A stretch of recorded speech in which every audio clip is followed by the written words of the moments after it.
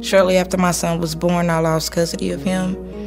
He went into foster care for about a year. This was the first time I ever been separated from any of my children. When it happened, I was depressed. I felt like something was missing.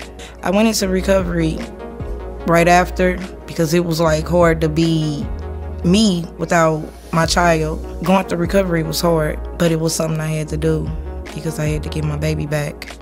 One of my court order services, I had to take a parenting class. I chose Annie Malone because that name stuck out to me, and I learned a lot. Samantha taught my parenting classes, and she taught me a lot.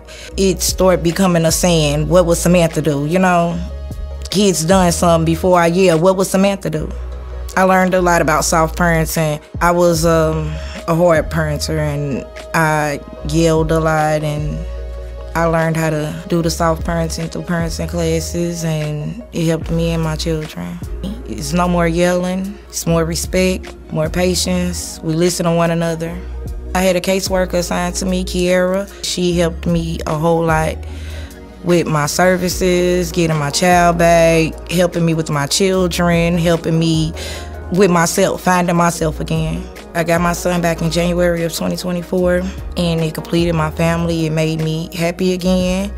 It made me be the mother that I was before all of this happened. I felt like I wasn't going anywhere, that I really didn't have no hope because I was at a standstill. When Annie Malone came in my life, I felt confident that I was gonna get my child back.